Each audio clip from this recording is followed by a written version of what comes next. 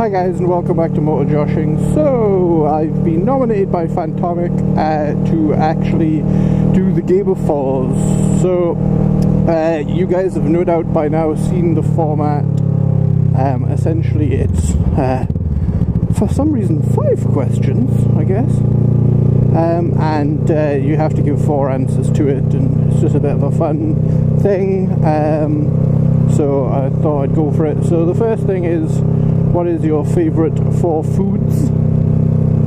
So in the world of food, which I am a particular connoisseur / fan, being the slightly overweight bastard that I am. So first up, definitely Scottish breakfast, not English breakfast, Scottish breakfast.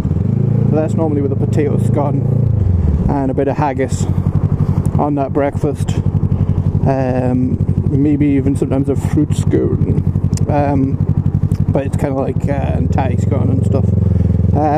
If you don't know what I'm talking about, you don't need to know. Just if you ever see it, just get it, and you'll know, and you can thank me later. It's not a problem. Second to that would be steak.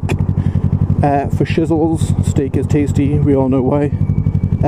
Only ever cooked rare though.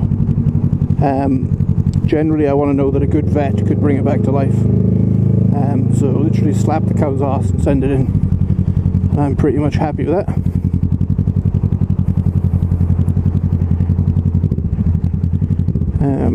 So yeah, that's steak for sure. Third, sorry, is actually kebab. I genuinely like a doner kebab. Not even, to have as a, after drink bevy type soaking up kind of deal. No. I'll happily order a kebab sober with no hesitation. Get in my face. Nom nom nom. And the fourth, there's got to be nonna, my Italian grandmother, or nonno even for that matter. Their spag bol. It is phenomenal. Italian people, they just know how to get this stuff done. So definitely the spag bol of my family, I guess. So yeah, that's definitely the 4. So drinks, 1 going to be coffee for sure. I'm fueled by caffeine and inappropriate thoughts, so in general caffeine's very important to me. So coffee, definitely the first one. I'm a regular latte drinker, but I don't mind a bit of vanilla, but nothing too special. I don't need anything too ridiculous. So further to coffee would be Monster energy drink, but I'm going to go blue. I actually like the sugar-free one, and I find that actually quite to be a tasty morsel, so that's definitely on my list. Third one is probably water. I actually drink a lot of it. But fourth, but definitely not last, is Aquarius Lemon. Now Aquarius is basically a still kind of Lucozade made by Coca-Cola. You can only get it in Spain so far I've seen, and it is delicious to the extent that every time I'm in Spain I go and buy some and try and stick it in my luggage on the way back, because it is a phenomenal tasty drink.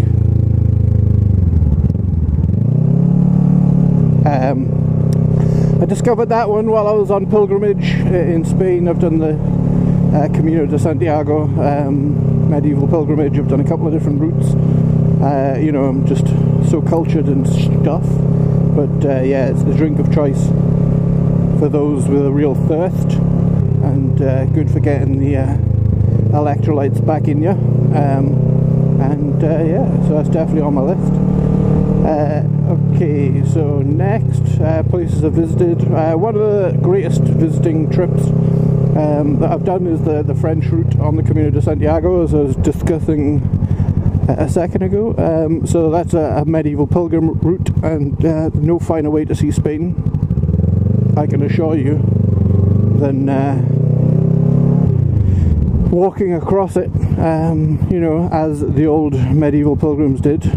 Before you think I'm starting to sound like a religious nut, it's not the case. I didn't do it for religion, I did it for banter. But anyway, enough about that. So definitely Spain. I would also say Portugal, probably the second. Porto, certainly. It's just a beautiful place, and really cool. Third, probably Florida. I was quite lucky as a kid to go out there a few times, and you know, you can't beat the theme parks and all that goodness, and even sort of a couple of shuttles going off when I was a kid as well, so the whole mix of that kind of thing. Being a bit of a space nerd as a child, you can't really beat you know, seeing NASA and it's doing its finest work. So yeah, certainly. Yeah, you can stay there, pal.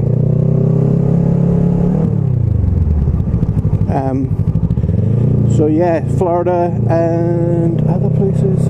I've been all across Europe and stuff, but I'd actually probably say Boston. I was lucky enough when I was student president of the university that I managed to convince some people that they should send me to America to experience university life, and to see how the Americans do it, so that we can better learn and enhance the student experience better. And if that sounds like the kind of bullshit you would buy, then thanks, because you know, they sent me. Got to go to Boston and check out all the universities there. So Yale, Stanford, not Stanford, sorry, Yale, Harvard, MIT, University of Massachusetts, UMass, heaps. I went to, like, it was about 12 different unis, and enjoyed all the fun that goes along with Greek houses, which are the fraternities. So that's what I was there to do and to check out, and yeah, it was definitely an experience. Totally just gonna get a wee photo here, and I shall continue on in a second. So anyway, continuing on, a couple of cheeky little snaps for the Instagrams. So yeah, partying in America in the frat houses. Got to see Harvard versus Yale football game as well. It was pretty cool, and definitely a funky experience. So yeah, that's probably top 4 places. So places I've lived. Well, the first would be that I can remember, at least anyway. I think I was somewhere else when I was like 1 or 2 or whatever, in Aberdeen. But yeah, so pretty much Llanbrach, which sounds like a mouthful, but it's actually the name of the village that I pretty much grew up in until I was close to 16.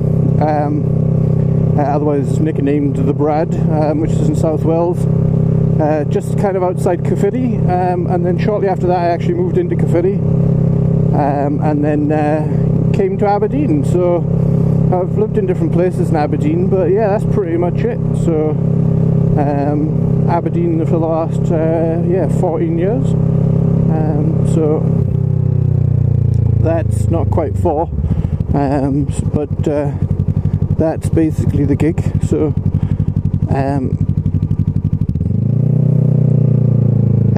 so I think the next 4 were nicknames, so 4 names people call me. So I would actually start off with my secret first name, which isn't the name, it's on my birth certificate, but it's not the name I go by, and that's Daryl. So that one, but it's only for official purposes. But I've always been known by my middle name, which is Josh. It's actually Joshua, but you know, always been known as Josh. So that's that one. My other one would be Cap.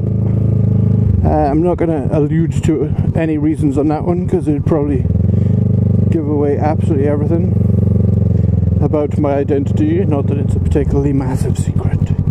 I'm not particularly all that precious.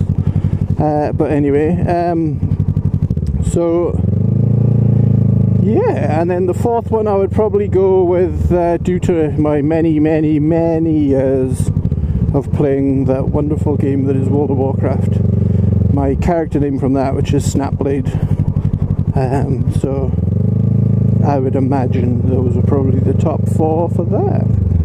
So I know I'm now supposed to nominate, but honestly I'm like 2 weeks behind on MotoVlogs. I'm not sure who the fuck's been nominated, so I haven't honestly got a clue. So I'm going to leave it open. And I know that's a cop-out, but honestly I've been having a bitch of a couple of weeks with the breaks, and also events that will become very clear to you after Saturday's vlog coming up. So yeah, I'm gonna call out there, but I did manage to get my game of 4's done for Phantomic, so I'm gonna just call it quits while I'm ahead. And I'll catch you on the next one, guys. Ta-ta, bye-bye.